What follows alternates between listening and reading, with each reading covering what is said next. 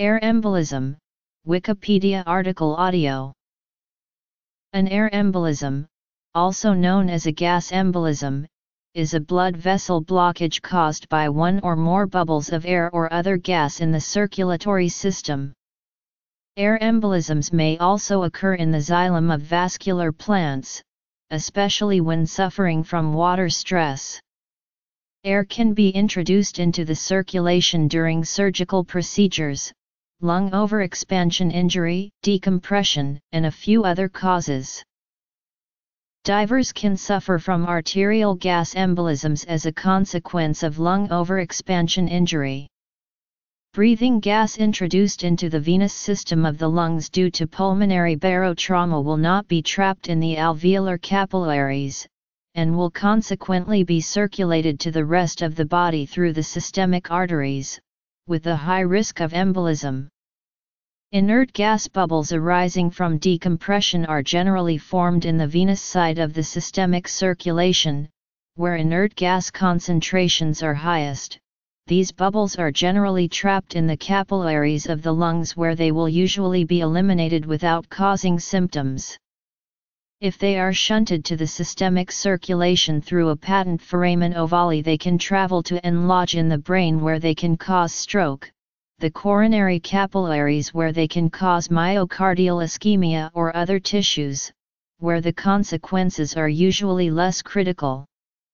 The first aid treatment is to administer oxygen at the highest practicable concentration, treat for shock, and transport to a hospital where therapeutic recompression and hyperbaric oxygen therapy are the definitive treatment. Signs and symptoms. In surgery, symptoms include: symptoms of arterial gas embolism include: small amounts of air often get into the blood circulation accidentally during surgery and other medical procedures, but most of these air emboli enter the veins and are stopped at the lungs, and thus a venous air embolism that shows any symptoms is very rare. Gas embolism is a diving disorder suffered by underwater divers who breathe gases at ambient pressure, and can happen in two distinct ways. Trauma to the lung can also cause an air embolism. This may happen after a patient is placed on a ventilator and air is forced into an injured vein or artery, causing sudden death. Breath holding while ascending from scuba diving may also force lung air into pulmonary arteries or veins in a similar manner, due to the pressure difference. In divers, air can be injected directly into a vein or artery accidentally during clinical procedures. Misuse of a syringe to meticulously remove air from the vascular tubing of a hemodialysis circuit can allow air into the vascular system. Venous air embolism is a rare complication of diagnostic and therapeutic procedures requiring catheterization of a vein or artery. If a significant embolism occurs, the cardiovascular, pulmonary, or central nervous system may be affected. Interventions to remove or mitigate the embolism may include procedures to reduce bubble size, or withdrawal of air from the right atrium. There have been rare cases of air embolism being caused by air entering the bloodstream from the uterus or tears in female genitalia. The risk appears to be greater during pregnancy. Cases have been reported that resulted from attempts to perform an abortion by syringing. These appear to have been due to damage to the placenta allowing air to enter the bloodstream. Causes. Patent foramen ovale in underwater divers is considered a risk factor for arterial gas embolism due to shunt of what would otherwise be asymptomatic venous bubbles into the systemic arteries. Air embolism can occur whenever a blood vessel is open and a pressure gradient exists favoring entry of gas. Because the circulatory pressure in most arteries and veins is greater than atmospheric pressure, an air embolus does not often happen when a blood vessel is injured. In the veins above the heart, such as in the head and neck, the venous pressure may be less than atmospheric and an injury may let air in. This is one reason why surgeons must be particularly careful when operating on the brain, and why the head of the bed is tilted down when inserting or removing a central venous catheter from the jugular or subclavian veins. When air enters the veins, it travels to the right side of the heart, and then to the lungs. This can cause the vessels of the lung to constrict, raising the pressure in the right side of the heart. If the pressure rises high enough in a patient who is one of the 20% to 30% of the population with a patent foramen ovale, the gas bubble can then travel to the left side of the heart, and onto the brain or coronary arteries. Such bubbles are responsible for the most serious of gas embolic symptoms. Surgery. Venous or pulmonary air embolism occurs when air enters the systemic veins and is transported to the right side of the heart and from there into the pulmonary arteries, where it may lodge, blocking or reducing blood flow. Gas in the venous circulation can cause cardiac problems by obstructing the pulmonary circulation or forming an airlock which raises central venous pressure and reduces pulmonary and systemic arterial pressures. Experiments on animals show that the amount of gas necessary for this to happen is quite variable. Human case reports suggest that injecting more than 100 ml of air into the venous system at rates greater than 100 ml/s can be fatal.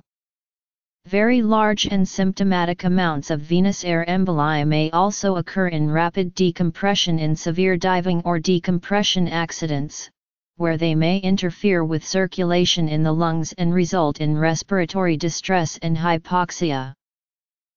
Decompression illness. Gas embolism in a systemic artery, termed arterial gas embolism, is a more serious matter than in a vein, because a gas bubble in an artery may directly stop blood flow to an area fed by the artery.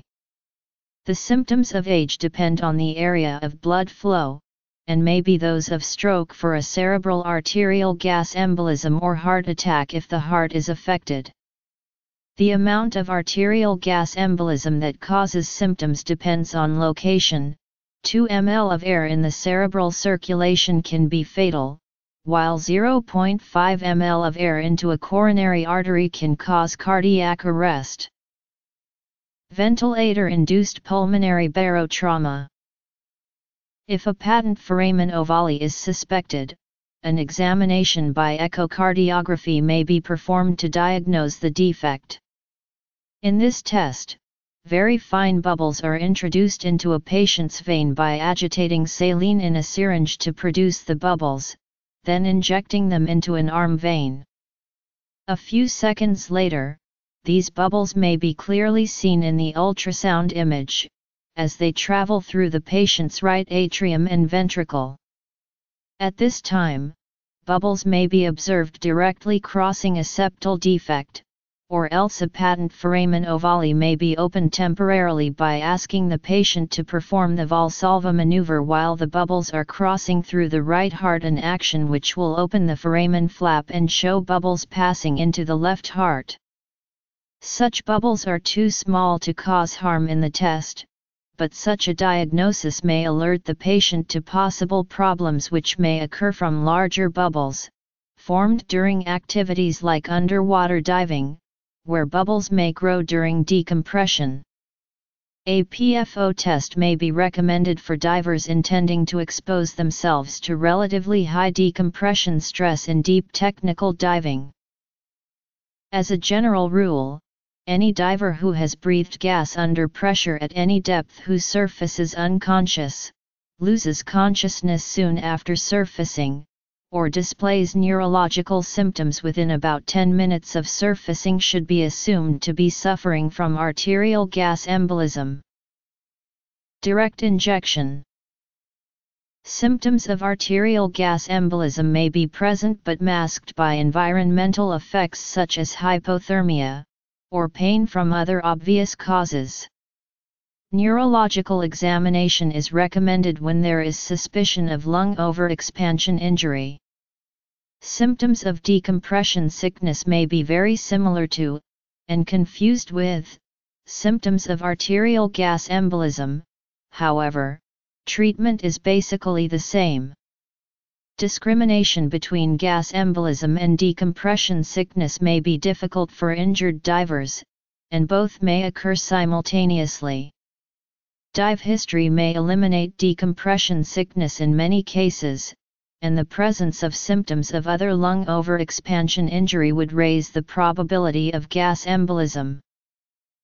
A large bubble of air in the heart will present with a constant machinery murmur. It is important to promptly place the patient in Trendelenburg position and on their left side. The Trendelenburg position keeps a left ventricular air bubble away from the coronary artery osseous so that air bubbles do not enter and occlude the coronary arteries. Left lateral decubitus positioning helps to trap air in the non-dependent segment of the right ventricle. The left lateral decubitus position also prevents the air from passing through a potentially patent foramen ovale and entering the left ventricle, from which it could then embolize to distal arteries. Administration of high percentage oxygen is recommended for both venous and arterial air embolism. This is intended to counteract ischemia and accelerate bubble size reduction. For venous air embolism, the Trendelenburg or left lateral positioning of a patient with an airlock obstruction of the right ventricle may move the air bubble in the ventricle and allow blood flow under the bubble. Hyperbaric therapy with 100% oxygen is recommended for patients presenting clinical features of arterial air embolism, as it accelerates removal of nitrogen from the bubbles by solution and improves tissue oxygenation. This is recommended particularly for cases of cardiopulmonary or neurological involvement. Early treatment has greatest benefits, but it can be effective as late as 30 hours after the injury. Other oxygen first aid treatment is useful for suspected gas embolism casualties or divers who have made fast ascents or missed decompression stops. Most fully closed-circuit rebreathers can deliver sustained high concentrations of oxygen-rich breathing gas and could be used as an alternative to pure open-circuit oxygen resuscitators. However, pure oxygen from an oxygen cylinder through a non-rebreather mask is the optimal way to deliver oxygen to a decompression illness patient. Risk factors. Recompression is the most effective, though slow, treatment of gas embolism in divers. Normally this is carried out in a recompression chamber. As pressure increases, the solubility of a gas increases, which reduces bubble size by accelerating absorption of the gas into the surrounding blood and tissues. Additionally, the volumes of the gas bubbles decrease in inverse proportion to the ambient pressure as described by Boyle's law. In the hyperbaric chamber, the patient may breathe 100% oxygen, at ambient pressures up to a depth equivalent of 18 msw. Under hyperbaric conditions, oxygen diffuses into the bubbles, displacing the nitrogen from the bubble and into solution in the blood. Oxygen bubbles are more easily tolerated. Diffusion of oxygen into the blood and tissues under hyperbaric conditions supports areas of the body which are deprived of blood flow when arteries are blocked by gas bubbles. This helps to reduce ischemic injury. The effects of hyperbaric oxygen also counteract the damage that can occur with reperfusion of previously ischemic areas. This damage is mediated by leukocytes. Hypotension, shortness of breath. High incidence of relapse after hyperbaric oxygen treatment due to delayed cerebral edema. In terms of the epidemiology of air embolisms, one finds that the intraoperative period to have the highest incidence. For example, V in neurological cases ranges up to 80%, and OB/GYN surgeries incidence can climb to 97% for V. In divers the incidence rate is 7/100,000 per dive. Loss of consciousness, cessation of breathing, vertigo, convulsions, tremors, loss of coordination, loss of control of bodily functions, numbness, paralysis, extreme fatigue, weakness in the extremities, areas of abnormal sensation, visual abnormalities, hearing abnormalities, personality changes, cognitive impairment, nausea or vomiting, bloody sputum, symptoms of other consequences of lung overexpansion such as pneumothorax, subcutaneous or mediastinal emphysema may also be present. Air embolisms generally occur in the xylem of vascular plants because a fall in hydraulic pressure results in cavitation. Falling hydraulic pressure occurs as a result of water stress or physical damage. Mechanism: prevention and screening. Diagnosis.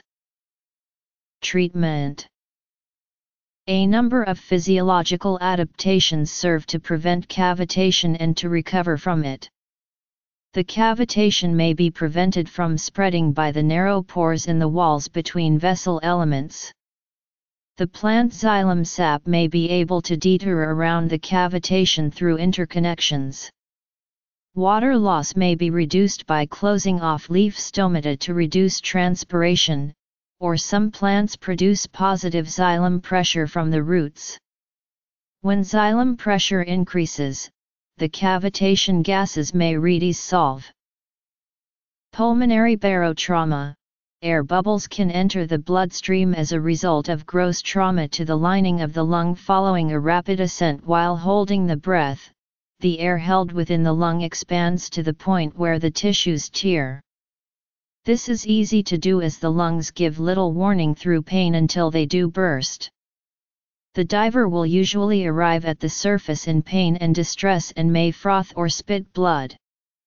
A pulmonary barotrauma is usually obvious and may present quite differently from decompression sickness.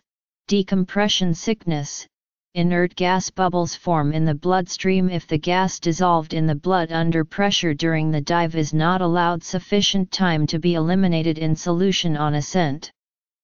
The symptoms may be subtle and not immediately noticeable, and may develop for some time after surfacing. Treatment of divers. Complications. Epidemiology. Other organisms.